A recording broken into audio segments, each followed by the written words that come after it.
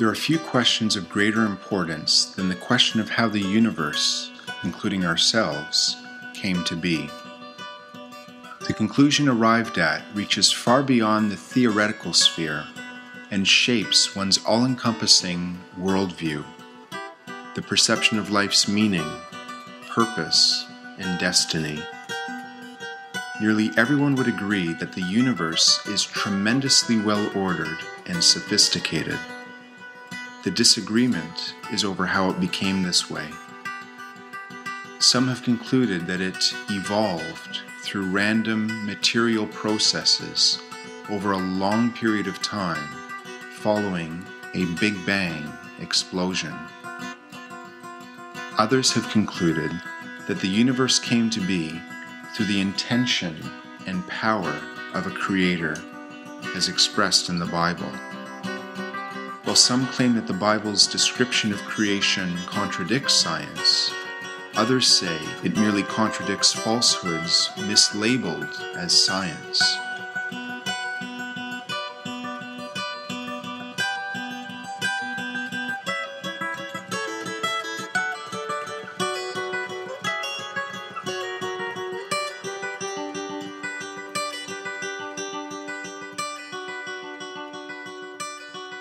There are four key components to the origin of our universe: time, energy, space, and matter, all of which are alluded to in the opening statement of the Bible. In the beginning, time. God created energy, the heavens, space, and the earth, matter. Regarding time, in the beginning. The Bible states that there was a definite beginning of the universe. Less than 100 years ago, the general consensus in the scientific community was that the universe had no beginning, being eternally existent. Yet now it is a commonly accepted fact that the universe had a beginning in time. Agreeing in this respect with what the Bible had said all along. Regarding energy, in the beginning, God created. An immeasurable amount of energy would be required to bring such a vast universe into being. So what was the source of this energy? Cosmic evolutionists theorize that the universe began when a so-called singularity exploded. Yet have we ever observed an explosion produce order? This aside, the conventional Big Bang theory presents an effect, a bang, without first presenting a plausible cause. When an explosion occurs, the question which follows is, what caused the explosion? Even if one assumes that there was a singularity before the beginning of the universe, it could only remain in a static, unchanged state unless acted upon by an external force, according to the law of inertia. Therefore, an inanimate singularity could not suddenly explode on its own to begin the creation. Yet a creator with a mind and a will could suddenly act to begin the creation. The initial cause of the universe must have had boundless creative power to work with, which is how the Bible describes God. Jeremiah 32:17 says of God, "You have made the heavens and the earth by your great power and outstretched arm. There is nothing too hard for you." Regarding space, in the beginning God created the heavens. The discovery which led scientists to recognize that the universe had a beginning was the discovery of the expansion of space, which implies that in the past there was a beginning point of space and time. Though this was discovered less than a century ago, the Bible revealed the expansion of the heavens 26 centuries earlier. The writers of Scripture speak of how the Creator stretched out the heavens in the past tense and also in the present tense.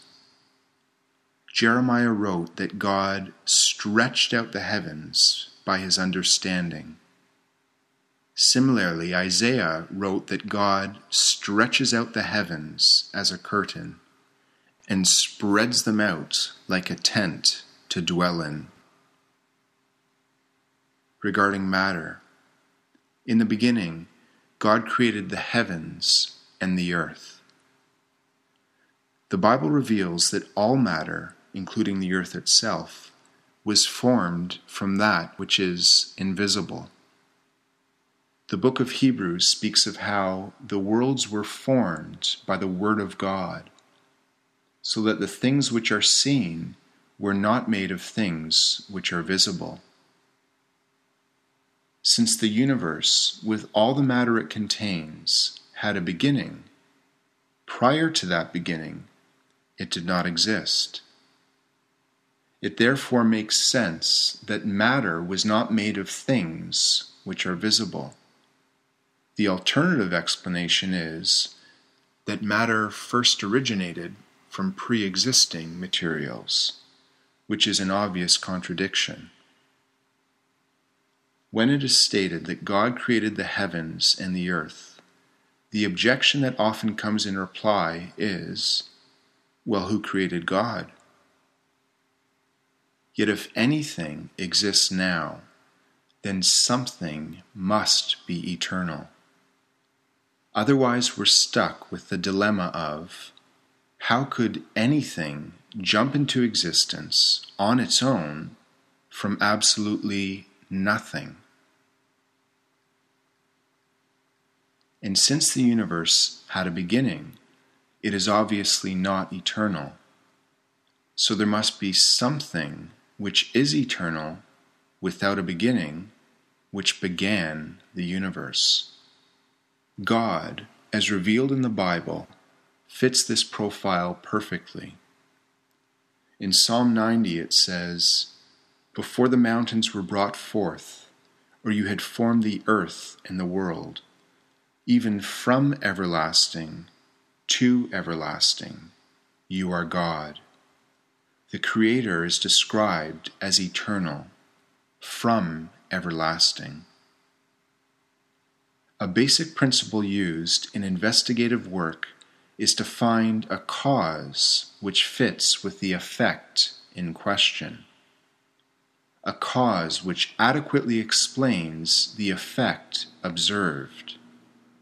A suspect capable of the act. Much can be learned about the cause of an effect simply by observing the characteristics of the effect itself. There is a direct link between the quality of a product and the ability of that which produced it, because the quality of a product cannot exceed the ability of that which caused it. As examples, every musical masterpiece reveals a master composer behind it, with exceptional musical skill. Though none of us have met Mozart, who lived over 200 years ago, he is recognized as a musical genius through the quality of the music he produced.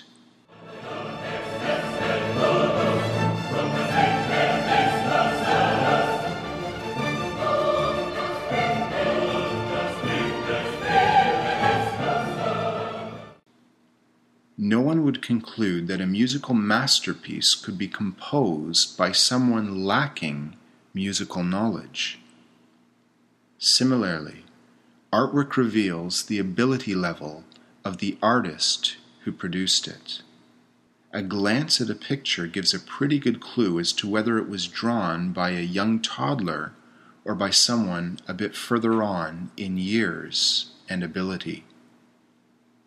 A very advanced computer program requires not just any computer programmer, but specifically a programmer with very advanced programming skills. The product quality always reflects the nature of that which produced it. So what does this delicately ordered universe reflect as its likely cause? Is the physical world the result of an unintentional explosion or of an intelligently calculated plan? Could a 100-piece puzzle be put together by someone who is asleep? How much less could an unconscious Big Bang assemble a magnificently intricate universe? A conscious mind is a necessity for assembling any integrated system. Therefore, a cause with the attribute of consciousness fits with an effect which would require conscious effort to produce. There's good reason to suspect a wise and powerful creator of creating a universe which required both great wisdom and power to construct, the know-how to design it, and the power to bring it into being. Jeremiah 10 verse 12 states, God made the earth by his power. He founded the world by his wisdom and stretched out the heavens by his understanding.